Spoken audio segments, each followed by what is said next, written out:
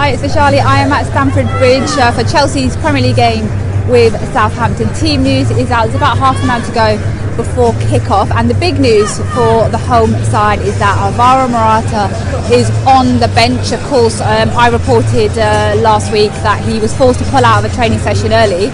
It turns out he's got a problem in his back. He's still experiencing pain in it despite missing that game away to Huddersfield on Tuesday night, but he is back in training. He's actually out on the pitch at the moment, but he doesn't start here today, and that means that Eden Hazard keeps his place up front in a 3-4-3 formation, and he starred against Huddersfield on Tuesday, and he gets to show what he can do in that position, that false number 9 position as it were. Today he's flanked by Willian and Pedro, and there's no real surprises apart from the fact that Bakayoko is back in the starting lineup, and he plays next to Kante, and Fabregas is being rested here today. So I'll be back at half time to see how this game between Chelsea and Southampton. Southampton's done who really need the win. How it's panning out.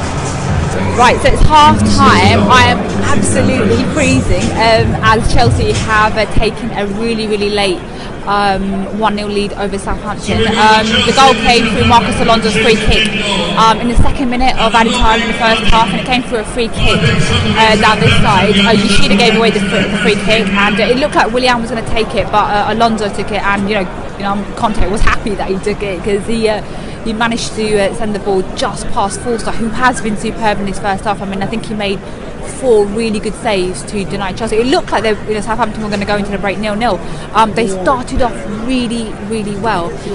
They were pressing Chelsea. Chelsea were making a lot of mistakes. Conte, he looked really frustrated here on the touchline, but Chelsea reacted well, and they started to create the better of the chances.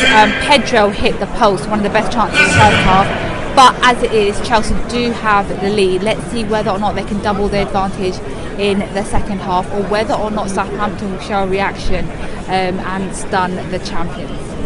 So it's ended 1-0 to Chelsea. They held on somehow in those last 10 minutes or so. Southampton really upped their tempo in the last few minutes of this game to try and get something out of it. They were trying to find the equaliser, but Chelsea held on. They've gone with the 3 points. They've now gone temporarily to within 11 points of leaders Man City. Of course, they play Tottenham, so they can extend that back to 14 points if they beat Spurs. But they are level in points with Man United, who also play tomorrow, and they play West Brom.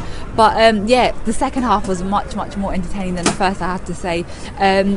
Pellegrino, he actually reacted to Alonso's goal by bringing on Austin, and actually Austin was through on goal. I think it was just within a minute of coming on, and Courtois had to make a really good save to stop him from equalising. Chelsea did get the ball in the back of the net again. Hazard actually scored, but it was flagged as offside on substitute Cesc Fabregas.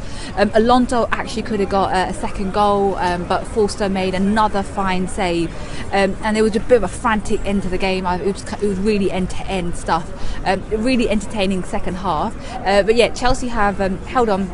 They've gotten a narrow 1-0 win, and that's going to boost them ahead of sort of the festive fixtures coming up. The one thing I will point out, however, is that Marcos Alonso picked up, some might say, a cynical late booking, and it means that because he's now got 5 yellow cards, he will automatically miss Chelsea's next game. Now, it's believed that that's going to be the game against Bournemouth in the Carabao Cup, which I'm sure Conte will not be too upset about, because of course they then go on to play Everton away. So is that a cynical booking? Well, we'll see what Conte has to say. I'm going to head over to the press conference to see what Conte and Pellegrino have to say after this 1-0 win for Chelsea over Southampton.